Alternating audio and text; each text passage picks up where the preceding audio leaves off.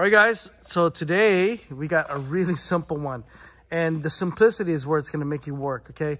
So we're working long-range weapons, all upper body. So we're doing the jab, the cross, the hook, uppercut, uppercut. That's all. What we call 1, 2, 3, 4, 5, 6. 1, 2, 3, 4, 5, 6. Okay, that's all upper body. Then we're going to go double rear knee. Switch to double rear knee. And teep, teep, teep, and teep. And you're back. Okay? You can stay southpaw. You can do orthodox. So let's do like two reps. So that actually, guys, was 1 rep. Okay? So ready? Just do this one. We'll do 1 rep this way, 1 rep that way. So 3 reps. Ready? Go.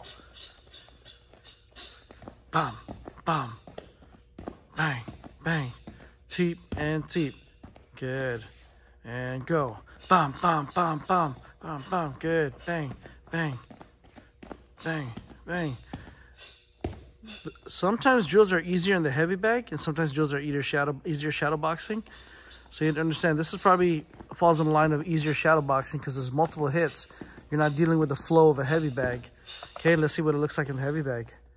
Okay, so keep in mind, remember, you're doing multiple hits. So, pum, pum, pum, pum. Nice. Pum. Look at her moving to that. Look at her checking the bag. And teep and teep. Good. Go again. Rep number 2. Look at her moving. See? She's going with the bag. Boom, boom. She's following it, adjusting, and teep, teep. Now, because she's in a heavy bag, I'm going to ask Patricia Danielle, you can do kick, kick, and kick, kick instead, which is probably better in this scenario. Go ahead, try it out. 1, 2, 3, 4, 5, 6. Knee, knee, knee, knee. Watch the kick. Bum, bum.